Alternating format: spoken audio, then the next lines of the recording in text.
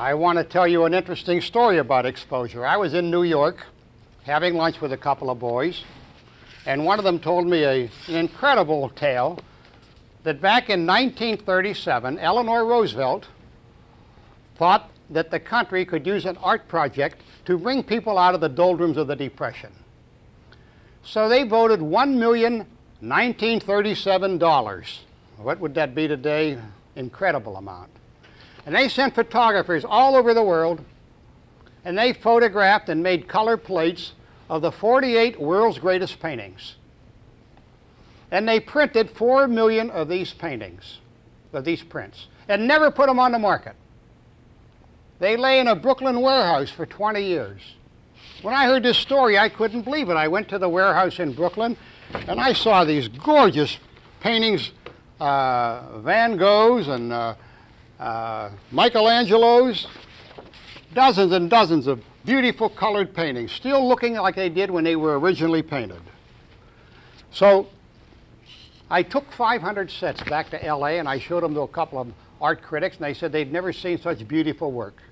I showed him my printer. He said you couldn't touch them today for $1 a piece if you wanted to print them.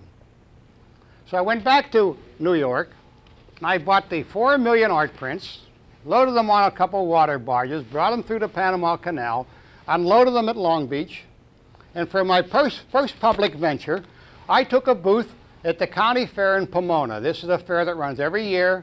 About 4 million people come to this fair.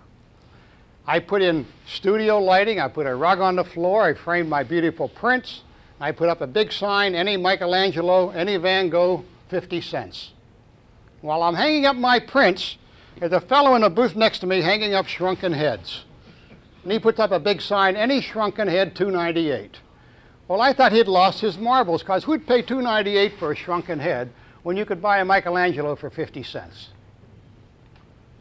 3 hours after the fair opened, you couldn't get near my booth. People were stacked 4 or 5 deep in front of my booth. The only problem was they were an overflow from the shrunken head booth. In 17 days, I took in $22. And this man sold 3,000 shrunken heads. And I asked him, where do you get the shrunken heads? He said, I make them in my garage. I said, what do you do for a living? He said, I drive a truck. I made him quit his job. We moved him and his family to Hollywood. We opened up a shrunken head factory. And in 6 months, I sold 2 million shrunken heads.